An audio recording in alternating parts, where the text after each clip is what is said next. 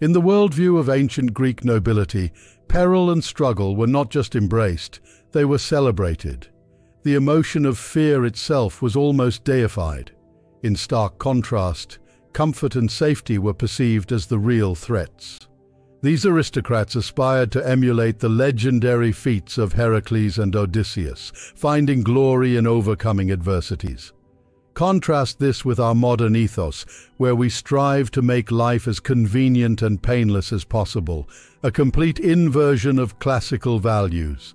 The 19th century thinker, observing this shift, warned with penetrating insight against the seductions of an easy existence. Yet many have succumbed to this lure. Consider the choice: a life brimming with ease, pleasure, but devoid of depth, versus a life filled with risks, beauty, and profound meaning.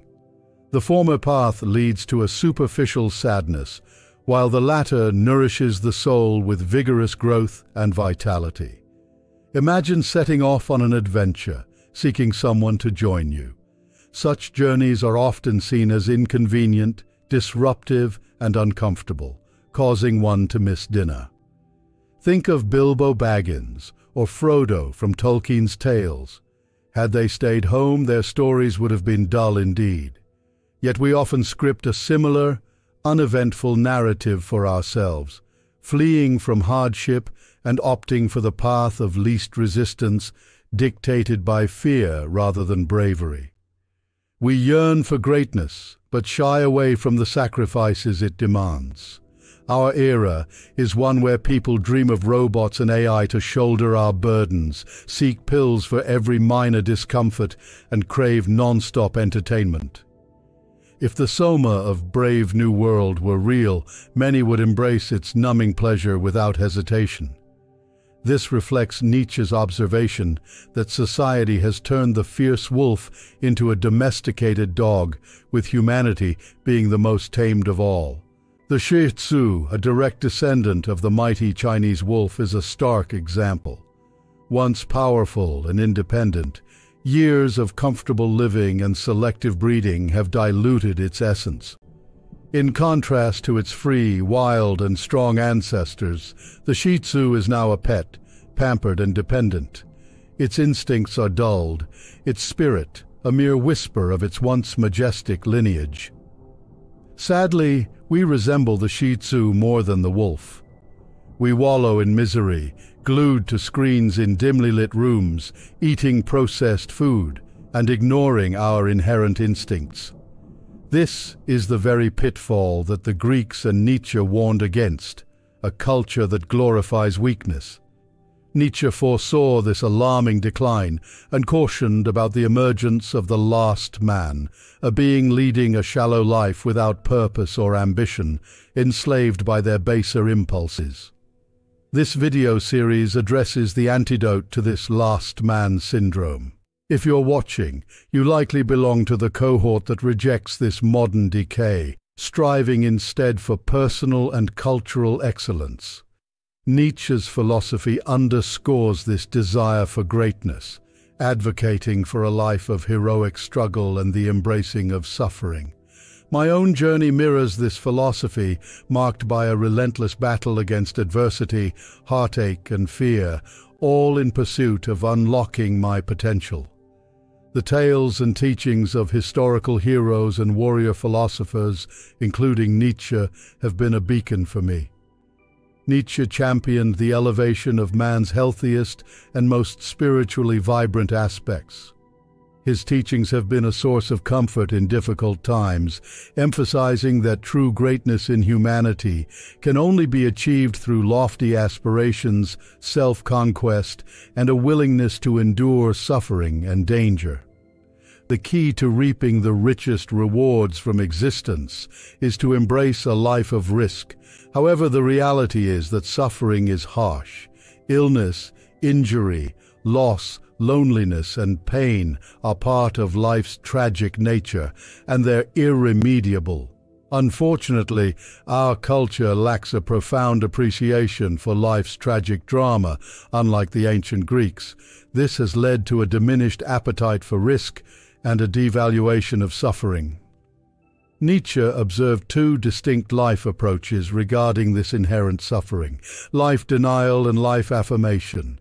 In the West, life denial is prevalent, akin to the Shi Tzu approach. Life deniers reject nature's challenges, opting instead for safety and comfort. They view suffering and discomfort as evils to be eradicated. Their ultimate goal is to create a world that is safe, equal, and easy, prioritizing comfort and equality above all. Nietzsche challenged this view, questioning the ultimate purpose of civilization. Is it merely to ensure safety and pleasure, or is it to cultivate exceptional individuals who can advance humanity? Isn't the creation of high culture and empowered free human beings the true objective of society? Nietzsche argued that losing sight of this aim leads us on a misguided path paved with good intentions.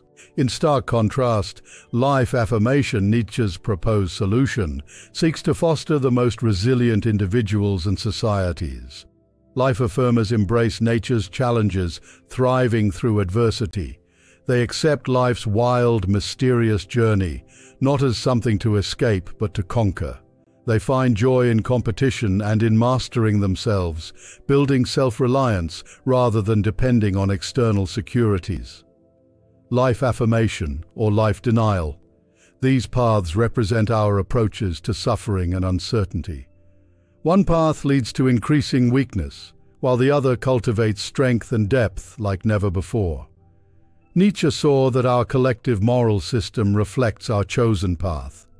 Do we prioritize the safety and equality of the many, or do we value heroism, nobility, and the creation of high culture? I recently read The Giver, a novel that initially depicts a utopian society governed by progressive social systems and a council of wise elders. Under the principle of sameness, there's no pain, inequality, or suffering. Everything appears orderly and perfect. However, as the narrative unfolds, this utopia reveals itself as a dystopia, where life's essence seems stripped away. The protagonist, chosen to receive the world's memories, experiences a revelation. He discovers the richness of life through memories of cold, heat, seasons, and color, elements absent in his monochromatic world. He realizes that while his community eradicated war, suffering, and pain, it also lost love, family bonds, excitement, and beauty. In its quest for sameness, it sacrificed the very elements that give life its depth and vibrancy. In a world obsessed with uniformity, life's vibrancy is often lost. Without the contrast of intense pain and trials, joy and exultation fade away. In a state of total sameness, there are no emotional highs and lows, just a flat, unfulfilling contentment that scarcely resembles true happiness.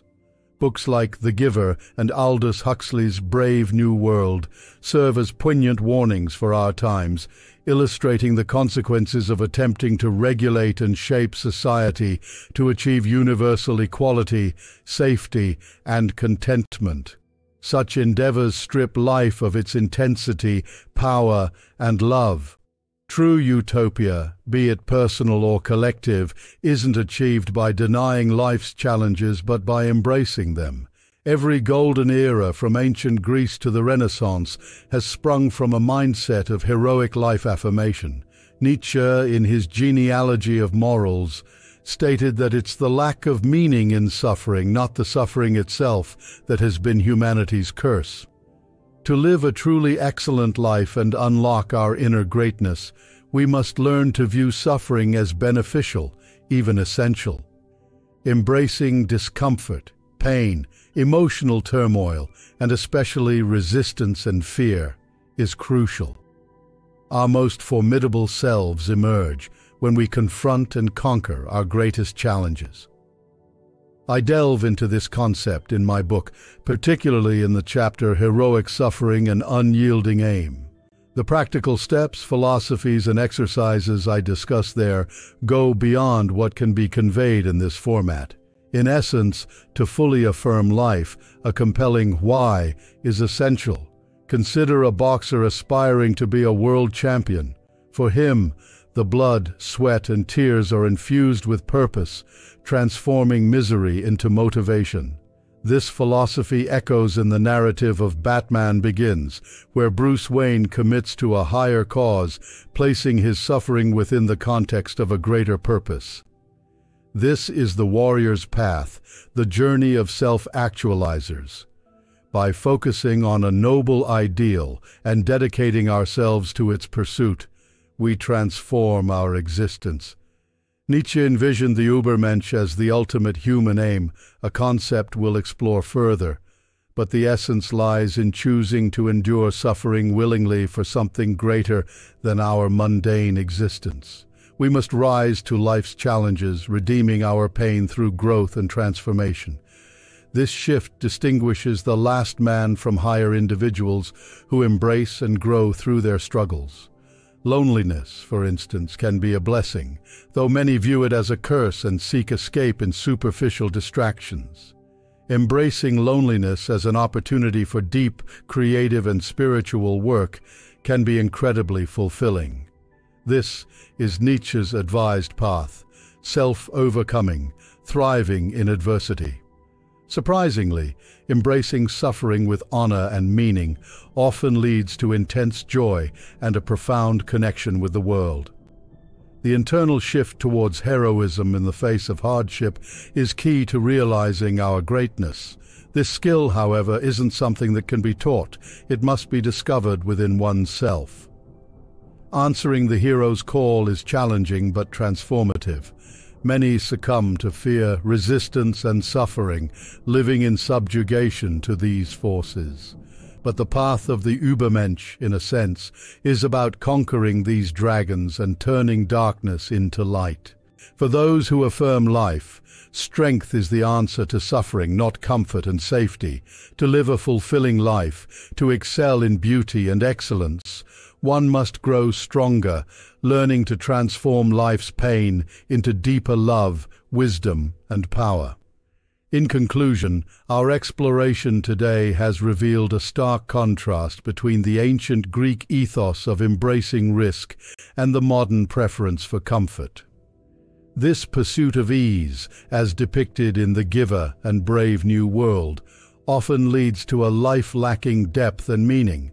Nietzsche's philosophy challenges us to reconsider our societal choices, to choose between safety and equality, or heroism and the creation of high culture. True fulfillment and greatness, as Nietzsche suggests, come from embracing life's challenges, seeing value in suffering, and transforming adversity into strength.